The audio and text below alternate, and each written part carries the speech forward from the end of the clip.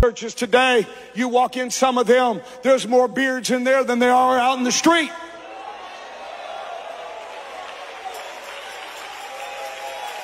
I'm going to tell you something. Facial hair is not apostolic. However you want to cut it, it's compromise.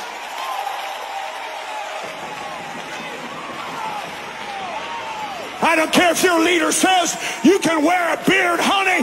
Beard's nothing more than pride. You're not going to be dipped in Holy Ghost oil and run around looking like the world. We don't need beards. We need more oil. We need more Joashes. We need more people in an altar. We need more prayer rooms. We need more people digging into the things of God.